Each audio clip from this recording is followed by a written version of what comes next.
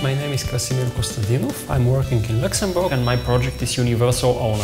UniversalOwner is about risk management software for financial institutions like banks and asset managers. It's a very competitive market, it's a very well-established market. There are a few quite big companies like IBM. The innovation in the UniversalOwner project is that we go deeper in terms of modeling and measuring financial market risk.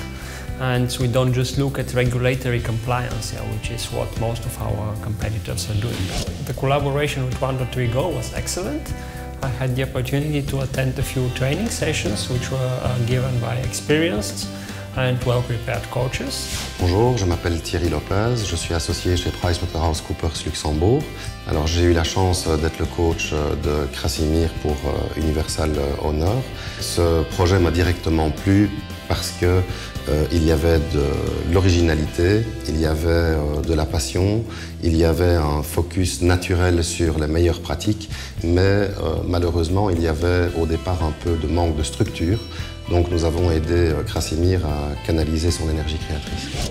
Bonjour, je m'appelle Benjamin Gauthier, je suis senior manager dans les équipes de GRC de PwC. Et ici, dans le cadre du projet de Krasimir, je me suis occupé du coaching et donc de la revue des travaux qu'il avait établis pour son business plan.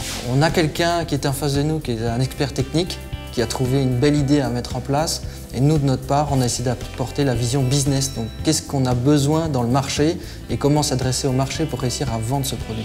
On pense, oui, vraiment qu'il y a eu une belle évolution entre les premiers documents et les derniers qu'on a reçus. Et vraiment quelque chose d'aujourd'hui qui potentiellement peut parler aux professionnels de l'industrie.